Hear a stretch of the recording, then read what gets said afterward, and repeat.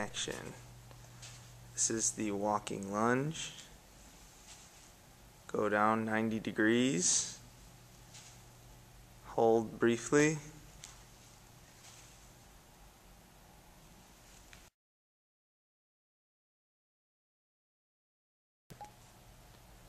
This is 6 by single leg, sit down, stand up.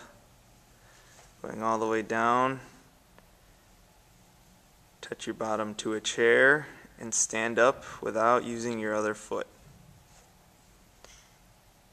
If at first you don't get this, you can have somebody support you from the front with their hands, help pull you up.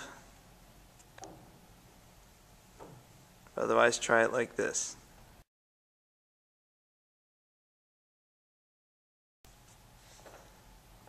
Alright, action. This is 25 by up routine. Moving the knee straight up. See, the foot should never extend out past the knee. And also never touch the ground.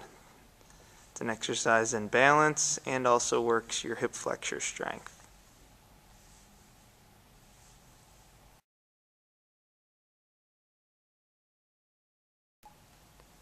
This is the T push-up. See, you go up and down slow, move up into a T, back down again, and then up into a T on the other side. Just hold it for like 1 or 2 seconds. When you hold that T, go up again. And you do that 10 times.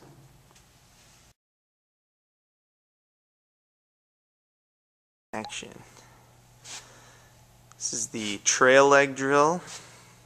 One thing you want to focus on when doing this drill is making sure when you bring your knee through, you try and get it as level with your hips as possible. This helps build hip strength.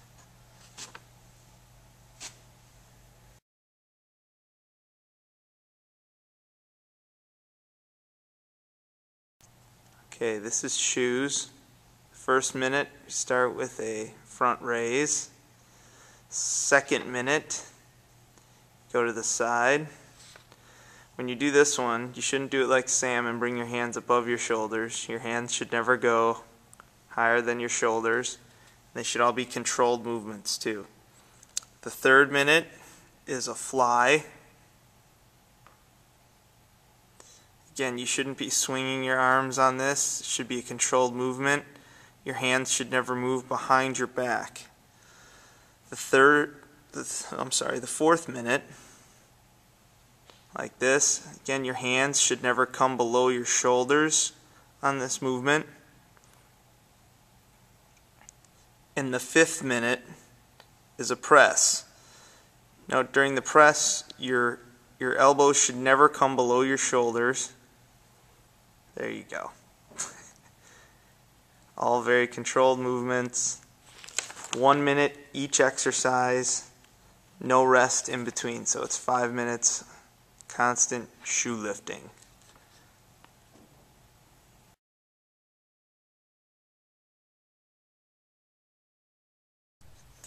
So this is the incline bench press.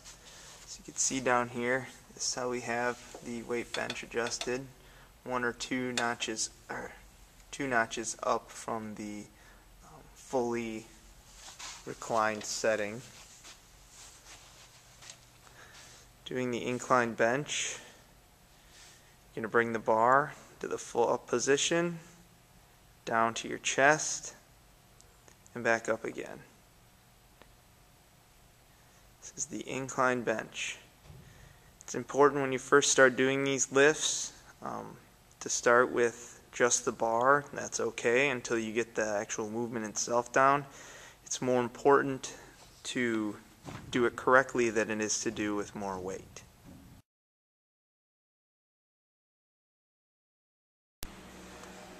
This is the multi-hip machine. Starting out here, Sam's doing the adductor exercise, moving your leg down. The pressure's on your inner groin area, your hips. This is the hamstring exercise. Moving it all the way back and all the way through his body.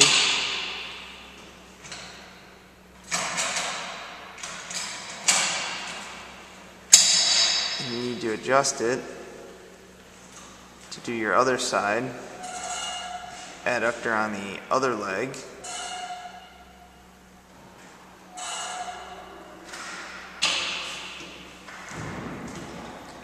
Hamstring on the other leg.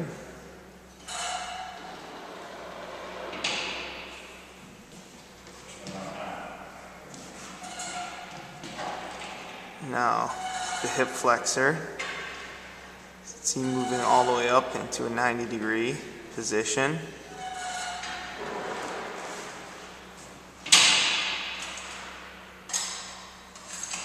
And finally, this is the abductor. Moving out.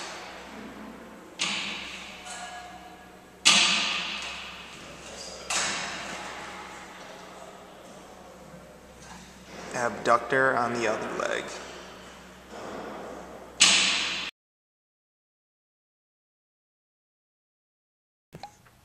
This is the lat pull. See, Sam's bringing the bar down to his chest and back up. It should be a controlled movement. Again, you're not going for speed on this lift.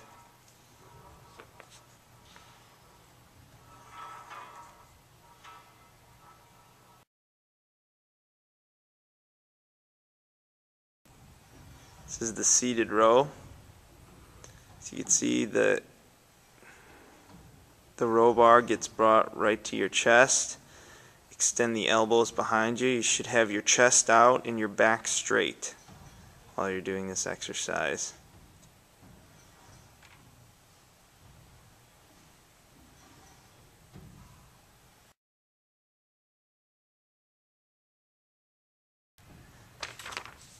It's the one-legged dumbbell press. Again, standing on one leg,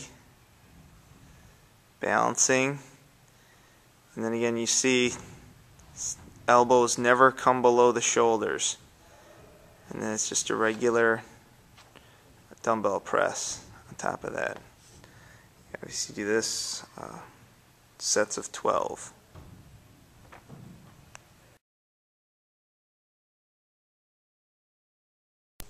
This is the squat. You should have your feet shoulder width apart, and you move down to 90 and back up. Make sure you really accentuate the bottom portion of the squat, getting all the way down to 90. If the bar is too heavy, you can rack the bar. Instead of doing 8 squats, you can do 8 prisoner squats or air squats, which is the same exact thing that Sam is doing here, only without the bar. Stand, same position, hands behind your head, and then go down to 90 degrees and back up. And you would do that 16 times.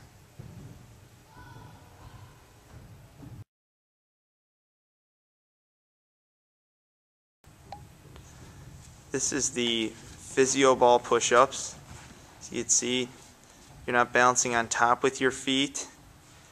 You're squeezing the ball with your feet around the sides, and then you go into your push-ups. Make sure you have a firm grasp on the ball with your feet.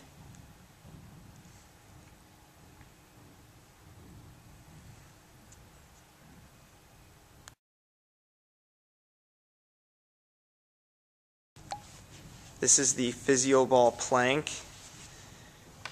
Use your balance yourself on there.